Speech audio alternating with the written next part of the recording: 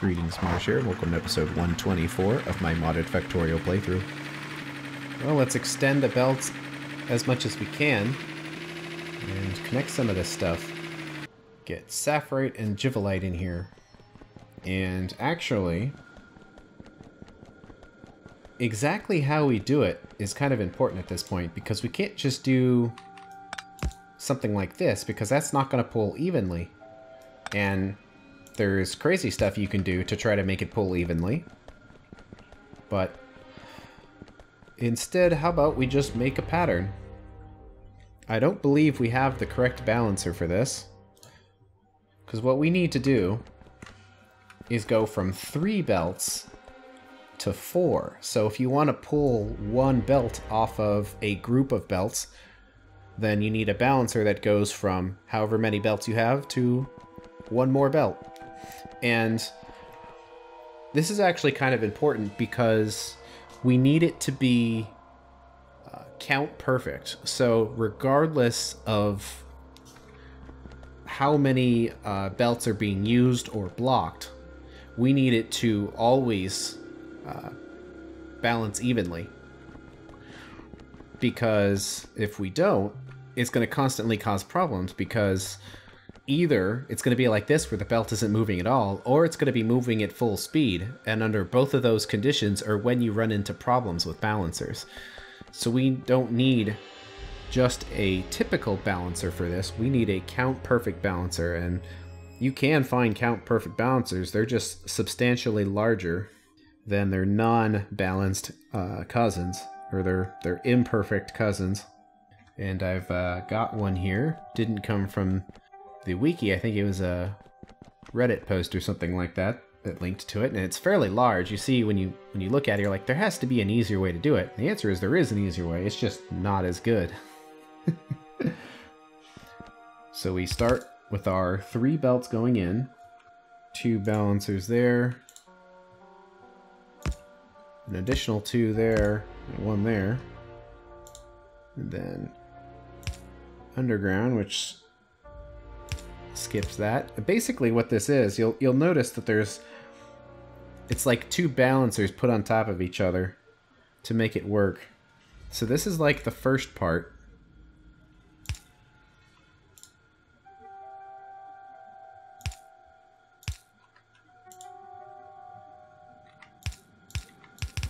So we need to do the loop around there.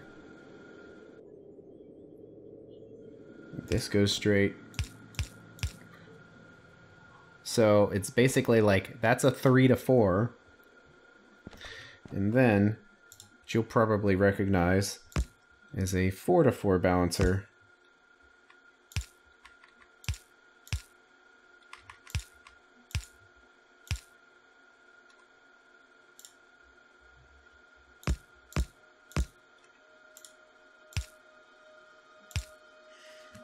That should be it. Let me double check. Sure seems like it. This is going to take our 3 and then have 4, and we're going to have to use this. So when you consider the alternative of doing that compared to this, where our extra is like that, it's like substantial difference in complexity. But this is an imperfect system that just doesn't work, and it'll rear its head when you're either at full capacity or 0 capacity, which are both kind of problematic because you're going to be at both of those extremes a lot. So let's make another blueprint. Let's copy it and let's call it. We're going to use this very often. This is going to be our 3 to 4. Probably just at the end, I guess. Okay, so we're delivering resources on these 2 belts, and that balancer is huge and would be problematic in a small bus, but with a bus this big, you see how much space we have of just straight belt? So it's really not going to be a problem to place it in. There might be some situations where it gets in the way, but for the most part, it'll actually be pretty easy to integrate. So, sapphirite and givelite.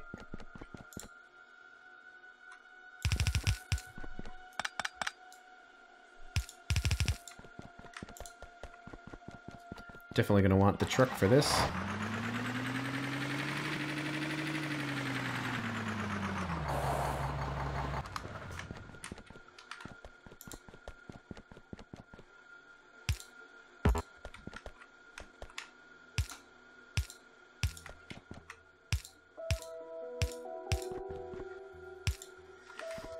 Okay, we're at the givelite. Let's see. There it is. So it's going to have to go right here.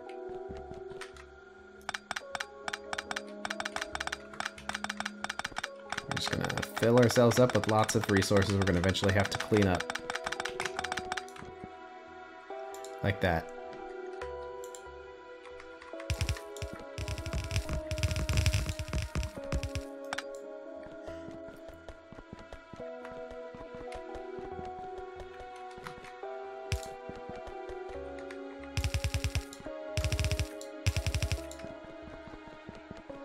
Make sure it works.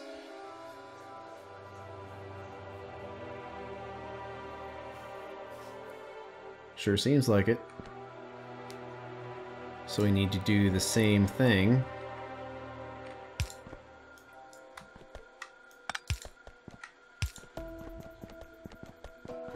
For Seth right there, and I'm thinking,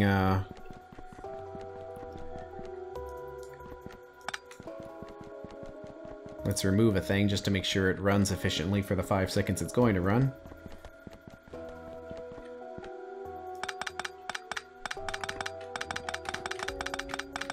I'm picking those up by hand because the robots are going to take forever considering they have to pick up all of that crushed stone. Or all of the crushed resources, so it's much easier to do it this way.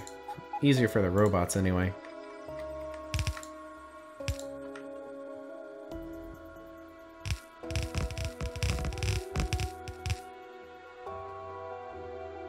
Uh-oh.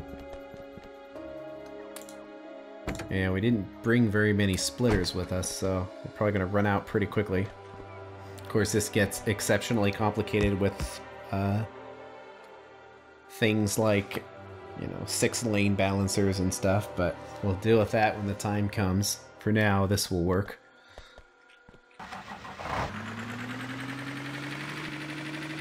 So all that stitching over there just to get the 2 resources on this side.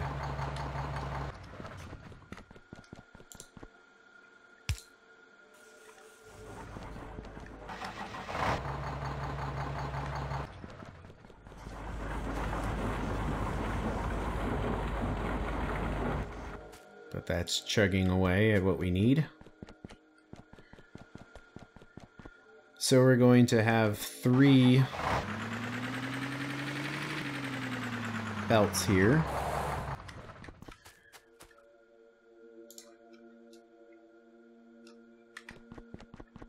Because you have 3 rows of machines, we need a 3 to 6. Which is that one.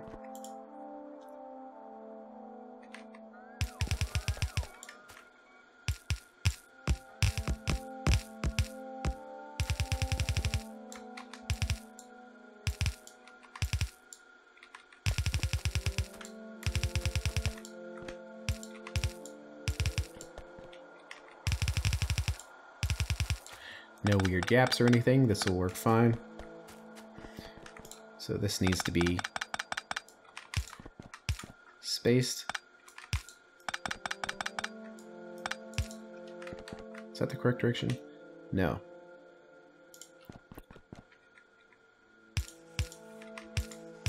Kind of want to wait and not hook that up to the train station until we know that all this is hooked up, just so we can see what it does.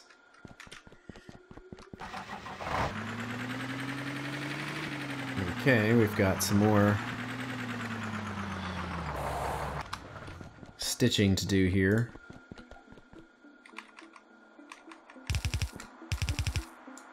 Looks like so far there's no conflict of belts. Eventually we might run into something like that, and we'll just have to adjust them off to the side by one space to make it work. So it looks like we just barely fit in here.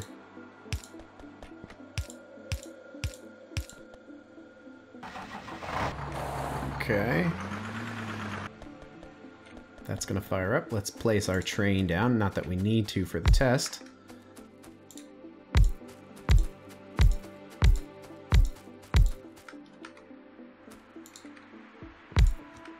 But it's there, and things are limited to 4 squares, so we're not consuming way too many resources, and, well, here we go. Let's see how this works.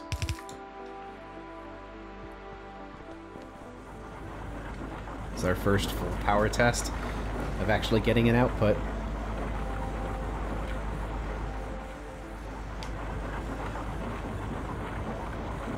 So it looks like we're getting nice full output on the belts.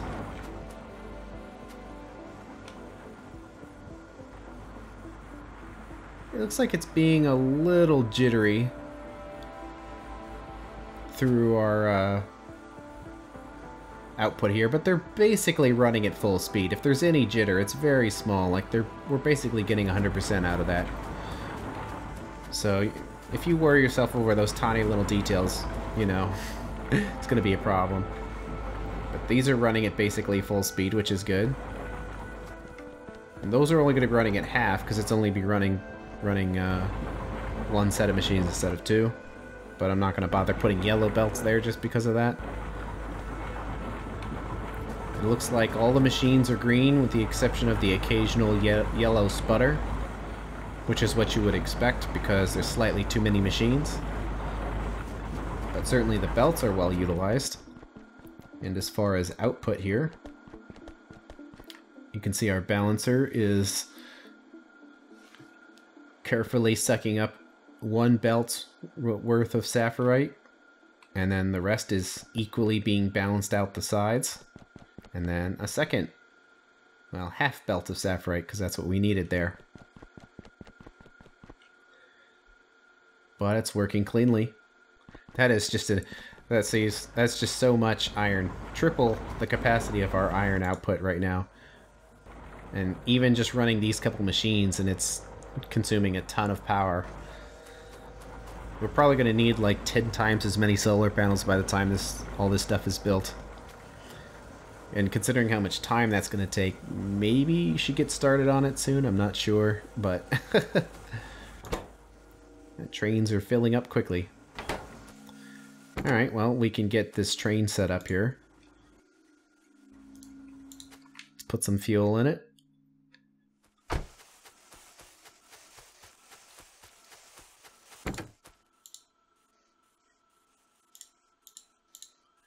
Set its color to match iron, if we can.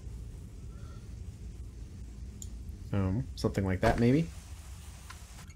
And sorting. Iron. Just the one station. That train's gonna wait because it has nowhere to go. But this is our first output. All of this shenanigans for this, so far, this one train. But ore went in, like bobmodium and whatever. Oh man, look at that. Didn't even notice, but all that was set up correctly, so it was just chugging away at all that stone. But ores come in, and then ores go out, like that. That's how it's supposed to work. I believe we have a few more to set up here. Set them up as long as we have the resources to do so. So for copper, we need stereotyte and crotinium. And out of balancers. How many of those can we build? Splitters. Not very many of them. Considering that's the only thing we're out of, let's send the train over so we can just easily pick that up. I think we only have it set up to... It's just cool seeing everything just splooshing away. I think we only have it set up to build like 50 unless I changed it before speed left. This 50 is definitely not enough. That's enough for a couple of those balancers, and that's it.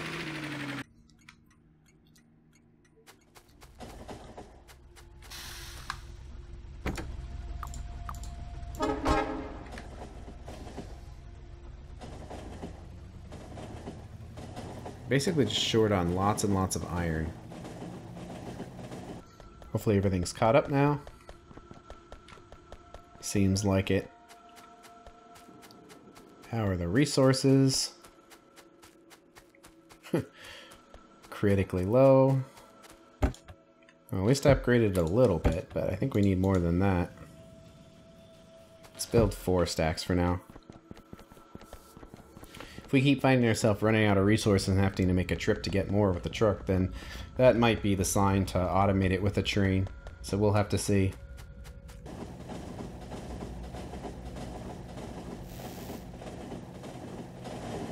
Hey, train went by. It's our first time seeing 2 trains pass each other on the tracks.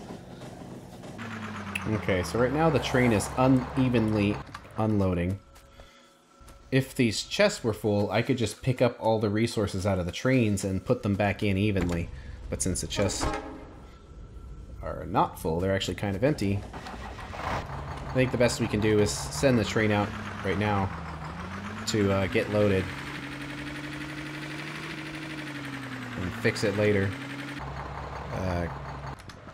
Crotinium is empty.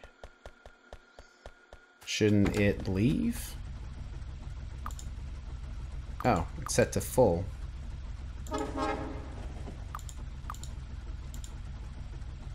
Inventory empty. There we go. Fixing bugs. A more balanced way of picking up resources from a train is just to stand in front of the belts and suck up resources that way. It takes longer, but it would be a balanced way of doing it. So might have to do it that way in the future. So I'll have to keep fixing it.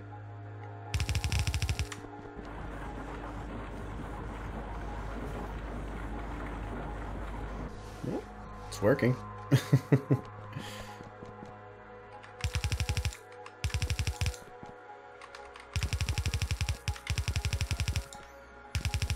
There we go, we've got our copper.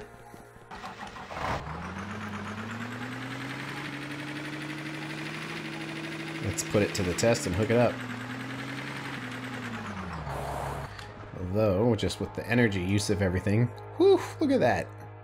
That's definitely too much. You see, it's daytime, brightness 100%, and we're losing power because the accumulators have to help out here. So we might run out of power at night. How many of the trains are here? Oh, see, 3 of the trains are gone. So that's why we're using so much power, is because we're getting so much mining done. Oops, we definitely don't need these here. That's all the time we have for today, so I'll see you at the next episode. Thanks for watching.